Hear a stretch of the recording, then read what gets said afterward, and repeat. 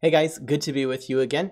We are picking it up with the story of Chickadee and his brother and how they return.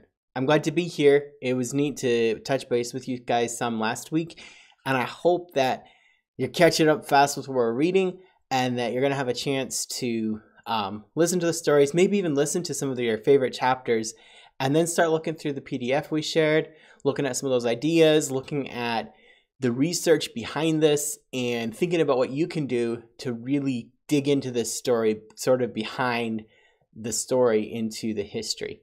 So we're going to start, and I hope as you follow along, you know any words you don't know, any concepts that you're unfamiliar with, and hey, hit me up on Classroom, Google Classroom. Let me know what you're thinking about. Let me know what you don't understand. And I'd love to have that conversation. We can follow up on Zoom, follow up on Google Classroom, email, whatever you want, and we will learn together. So let's pull up our Kindle and our story. There we go. Chapter 22. We are coming down the home stretch, ladies and gentlemen. Chapter 22, 80% of the way done. Omikaya sat next to her son Makun's, holding his dry hand. He was hot with fever and lay perfectly still. At least the worst of it was over, and he squeezed her hand back from time to time and sipped cool water or Nokomis's medicine. Nokomis was out foraging for more willow bark. Brewed into a tea, the inner bark helped ease the fever. Makun's was slowly improving, but these days it seemed that no sooner did he get over an illness than he succumbed to another one. Zosie, so good at hunting small game and drying meat, was busy boiling a broth of rabbit and beaver meat. She stirred in dried and pounded cattail root to thicken the broth. Then she brought a bowl over to Omikaya's. Slowly, she spooned the broth into Makun's mouth. He swallowed carefully, then fell asleep. Even eating seemed to exhaust him. "Chickadee, my brother," he mumbled in his sleep. Makun smiled. He smiled only in his sleep. Omikayas was sure that those smiles happened only when he was dreaming of playing with Chickadee. Zosie put her hand on her second mother's shoulder. "I know he is alive somewhere," said Omikayas. "I know it too," said Zosie. "I think that I should feel it if my son were gone from this earth," said Omikayas slowly. Inside, she was not so sure. Nobody could understand all that happened on this earth, and Omikayas was not a medicine person yet, not like Nokomis, although her grandmother was teaching her everything she knew. The little cabin was propped up and stabilized now, and the logs were tightly chinked with mud. The floor was tamped down and then covered with rush mats. Everyone took off their moccasins when entering, so the mats stayed nice and clean. Fishtail had traded for a small square stove, and the wood was neatly stacked beside. He and Angeline had roped off a small room in one corner, hung with blankets and made snug. In another corner, Mikwam and Yellow Kettle slept. Omikayas and Anamikins had their part of the room too. Nokomis curled near the stove with Zosie and Makun's, and Two Strike slept outside with the horses. Although 9 people lived in the tiny cabin and 1 outside, there was an empty space that could be filled only by Chickadee. Out and back, the seeds that Nokomis had saved so carefully were now sprouting. The corn leaves were sturdy and fresh. The dark potato leaves curled down from their mounds of earth. Tendrils of squash and bean vines had begun their searching climb up the poles Nokomis sank near each plant. Every day, Nokomis, helped by Yellow Kettle, added to the fence around the garden. Fishtail, Anamikins, and Two Strike worked with the horses. Mikwam was learning how to build a cart. He decided that his canoe building skills were of little use on the prairie, and he'd best learn from the masters of the Red River cart. When he began building the cart using borrowed tools, cutting and working with wood, he amazed his family. "This old man is a wonder," said Yellow Kettle proudly. "He will not be stopped. He is building us a cart." "He is making it so we can join the buffalo hunt," said Two Strike.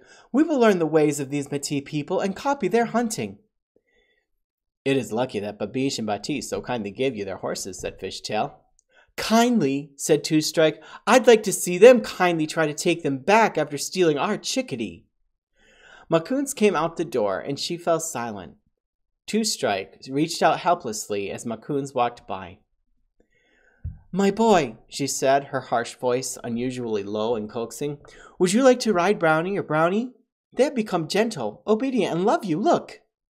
She pointed at the horses, who were tossing their heads up and down. To Macoons, it looked like they were agreeing with Two-Strike.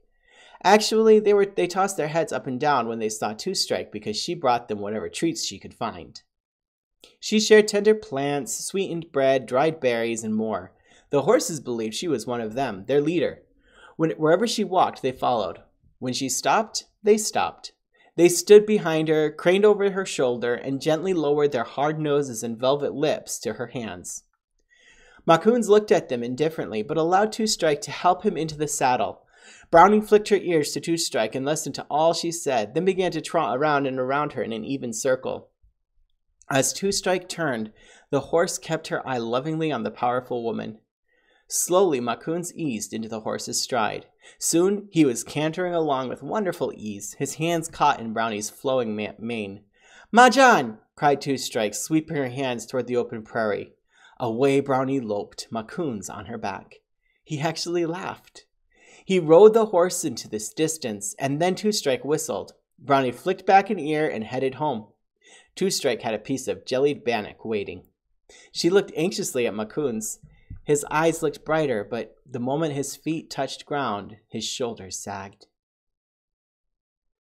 "If only we could keep him on a horse day and night, he might get better." "You could help him," said Two-Strike to Brownie. "But he is a human. Sometimes he must walk the same earth as his brother. As soon as his feet touch that ground, he is reminded that somewhere, nowhere, anywhere, his brother walks too." Chapter 23. Return of the Booyah. After the mosquitoes, the ox cart train made good time on a level piece of prairie and even managed the difficult part of the road that wound in and out of the woods, through sloughs and along quaking bogs. There was plenty of fresh game along the trail, and every night the fiddles came out. Antoinette brewed coffee. The Métis liked to celebrate any small thing that happened, as well as big things. Birthdays were big things, and it seemed to Chickadee that everyone, and even the oxen, had parties at night for their special days. The slough began to blend together, and the oxen struggled in the mushy ground. One day, the carts at the beginning of the line made it through a deep slough, but by the time Uncle Quill's cart, and then Antoinette's, who was just behind them, got to the swampiest place, it was impossible. Both carts sank their wheels right in and could not budge. Immediately, men from the other carts came to try to extricate the two carts. From firmer ground, they tried to pull the oxen up. From behind, they tried to push the carts. They cut great bunches of reeds and laid them down under the wheels, but the muck seemed bottomless. In the middle of all the effort, everyone paused to catch a breath. They stood around the stuck carts, pondering at their next move, arguing and thinking up new advice. As they stood there, Chickadee saw two men approaching. They were coming down the road far ahead, but he recognized them anyway. Though tiny, they were also huge. They slouched along, packs slung across their backs, smoking their pipes, gesturing, laughing.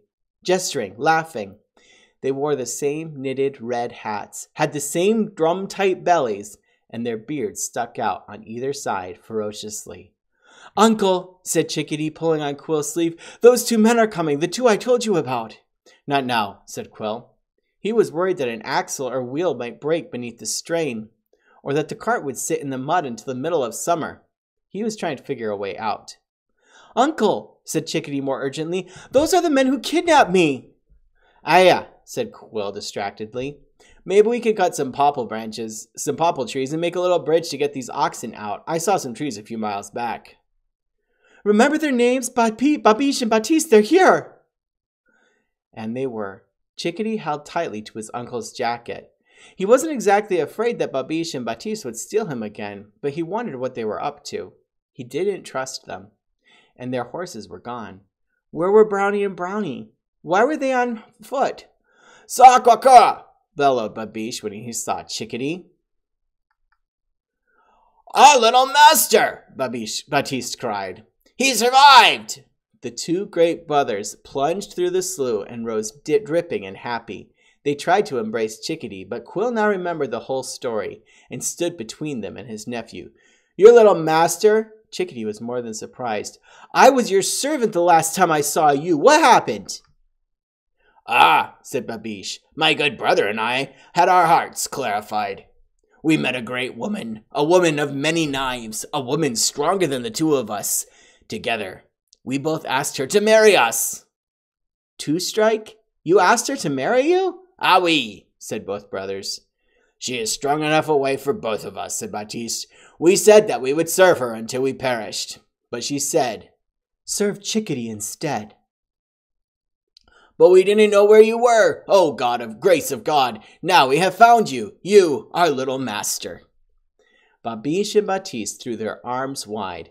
"No need," said Chickadee, and introduced his uncle and Antoinette and her grandchildren.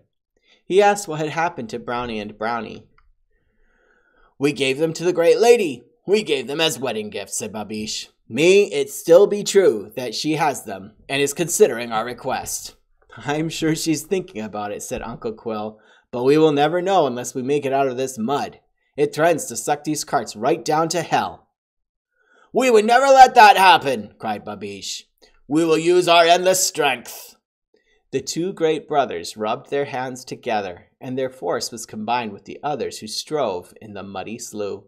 Slowly, with an endless sucking groan, the first ox was pulled free. Then the brothers put their immense arms to work and lifted the cart right out of the mud and carried it to firm ground. They did the same for Antoinette's cart. "Mon Dieu!" she exclaimed. "I have never seen such power. You must need food for your great bellies now." "Ah oui, madame, so we do," said the brothers. The carts labored on for some distance until the way looked clear again, and they had caught up to the rest of the train. The first carts were already camped, and so Uncle Quill did the same. Antoinette invited the two brothers to camp with her family and to enjoy her cooking. Chickadee heard Babiche say the word booyah, and he sidled over to his uncle. "Uncle, have you ever tasted booyah?" he asked. Uncle Quill looked down at Chickadee with pity in his eyes. "Were you forced to eat booyah?" he asked. "Yes, my uncle." "There is some good booyah," said Quill. "My wife makes it, and I'll bet Antoinette makes a good batch too.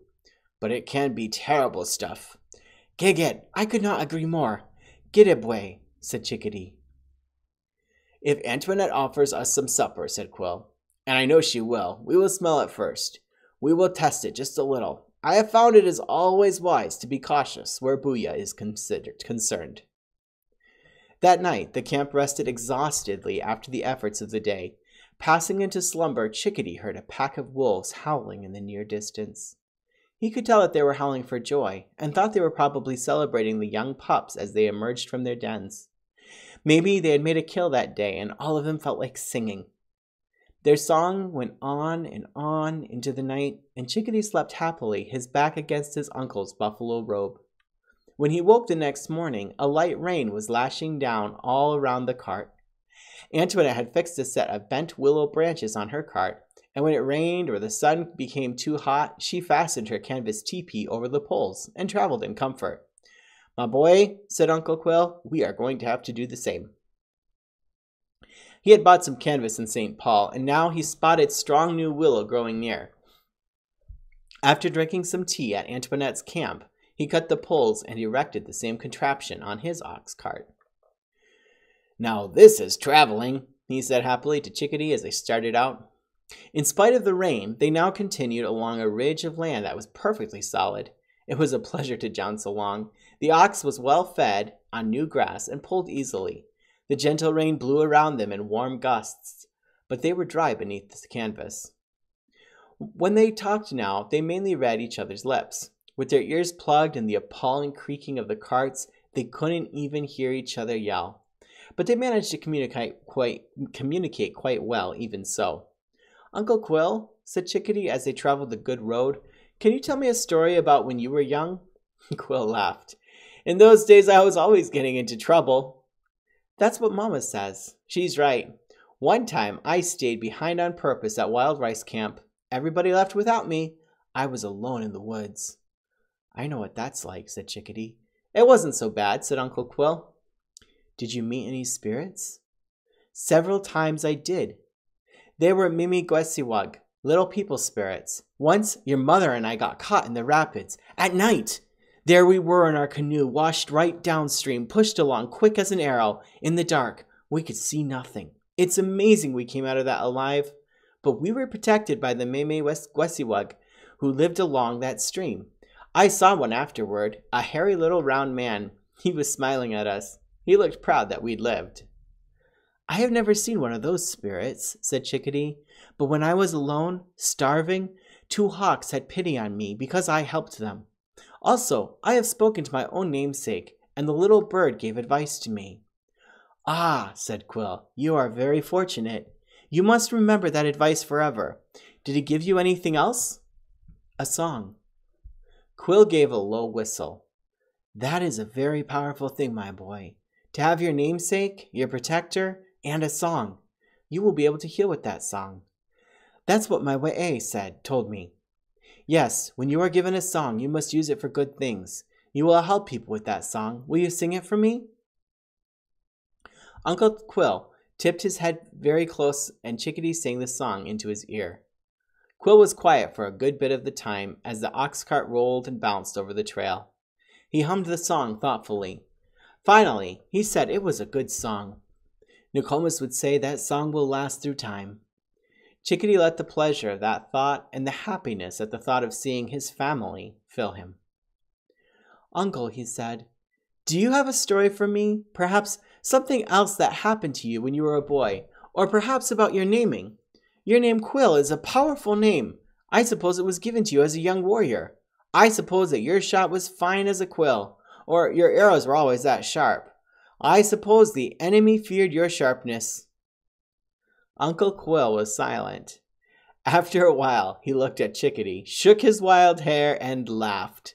One time, he said, I thought I was a great hunter. I saw a porcupine up in a tree. I knocked it out of the tree, and do you know what? That baby porcupine, it fell on me. Quills stuck all over in me. There were quills in my arms, quills on my head, quills even on the end of my nose. That is how I got my name.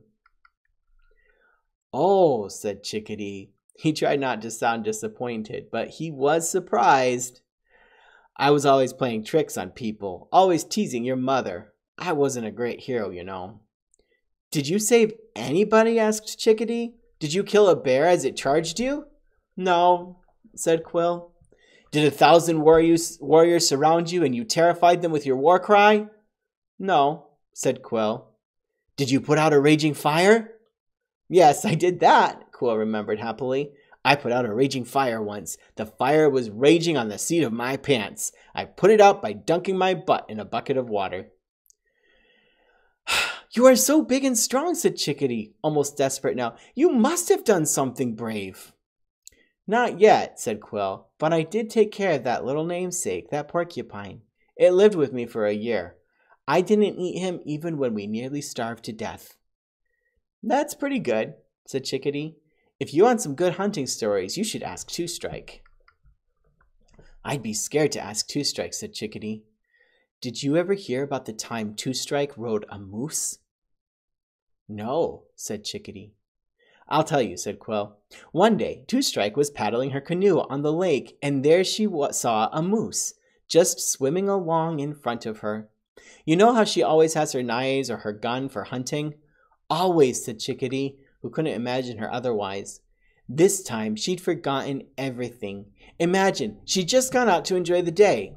This she never did, and here a moose swims right up to her. Of course, she wanted to hunt that moose. Of course, said Chickadee. She only had a rope, said Quill, so she tied that rope around the moose and then jumped out of that boat right onto the moose's back. So there she was, riding on a moose in the lake, just as easy as you please.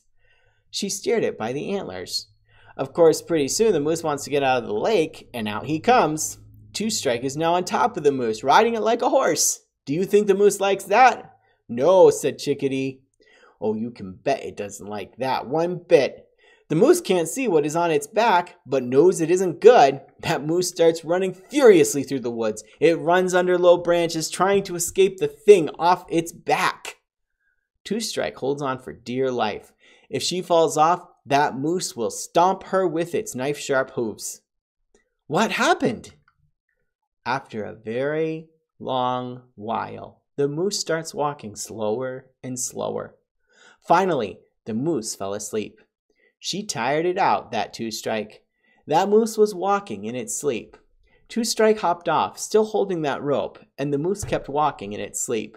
She could lead it anywhere. She led that moose home, back to camp. Really? I saw it! Into camp walks Two Strike with that moose walking right beside her, sleepy and gentle as a puppy. Of course, knowing me, you probably know what I did when I saw her bring that sleeping moose into camp. What did you do? Asked Chickadee. I shouted, "Wake up!" said Quill, and boy, did it ever startle awake. That moose looked around, turned its head this way and that as though thinking, how'd I get here? Then it rears up and tears through the camp, knocking over the kettles, kicking through the wigwams. It tossed a rack of dried fish into the air. Fish rained down everywhere. It caught a blanket on its antlers and the blanket hung down over its eyes. That moose was twirling around and around in the middle of the camp, blinded. That rope swung by Two Strike. She caught the end of the rope, but it fell off the moose. She was laughing too hard to kill that moose. It just ran off, the blanket flapping off its head. Later on, we found that blanket on the ground. It was all torn up. I guess that moose tried to fight it, just stomped it to pieces. Oh, we never forgot that. Chickadee laughed, imagining the torn blanket. The trail wound through beautiful woods of tamarack and over corduroy roads that were made of skin tamarack poles placed together one after the other. The roads were bone-rattling, but nobody got stuck. If one of the poles broke, the ox cart train stopped and cut a new pole to replace it. That was part of the way of the trail, Uncle Quill explained. If something on the trail goes wrong, a tree falls across, a pole breaks, then we fix it. We depend on those who went before us to do the same. Once I explained this to Nokomis. Know what she said? What? She said that was how the world should work. We should fix what we break in this world for the ones who come next, our children. And that's the end of chapter 23. I think we have, well, let's take a quick look here. I don't know if you can see this. We have a total of, oh my goodness, 2 more chapters. So this is the second to last or penultimate video that we're making reading this book. So 2 more chapters and then we're wrapped up. I'm going to put it back to you and you guys get to share with me what you've been learning, share with me your PowerPoints. And once again, you can go to Google Classroom and check that out. Thanks for listening. We'll see you later this week.